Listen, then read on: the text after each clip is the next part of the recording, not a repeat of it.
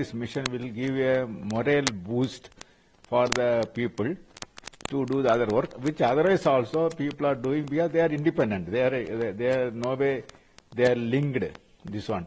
So Gaganyaan program is going on its own way with a very strong way, and Aditya L1 mission also going in a big way. So that mission will be taken care separately with its own technological difficulties and with the capabilities. Discrepancies what are happen in the Chandrayaan-2, for correcting that one, we are not depending on any other country. And we understood what really happened, what went wrong. And the failure modes we could recreate in the ground. So after recreated the failure modes, then we strengthened with the modification.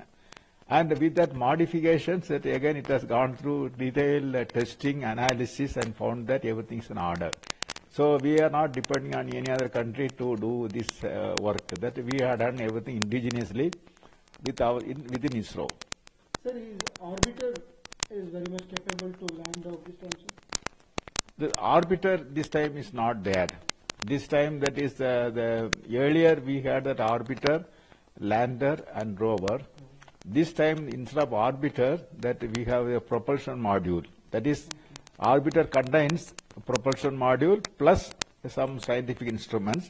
So their scientific instruments are not there. Only propulsion module is there, and also along with that, lander and rover also there in this mission. What was the biggest challenge you see, sir? You consider in this Chandrayaan-3, what was the biggest challenge? No, this the challenge what the Chandrayaan-3 is facing, it will be same as Chandrayaan-2. It is no change because the environment at which it is landing, it is the same that the moon environment, the lunar environment. That way the challenges are same. There is now no new challenge. But this time that we are hoping that we have done enough the groundwork based on the lessons whatever we learned from Chandrayaan-2. That way we are that having confidence level is more. Now at that time also we have gone ahead with the full confidence only. But you know, in the space system there are some known unknowns, unknown unknowns. These unknown unknowns will come only in the flight, which will never happen in the ground. Usually this type of the thing which is not revealed in the ground, which will be revealed only in the flight, the first mission. Sometimes it won't happen, and so that we will be successful. Sometimes will be like unlucky, that problems will come, new problems.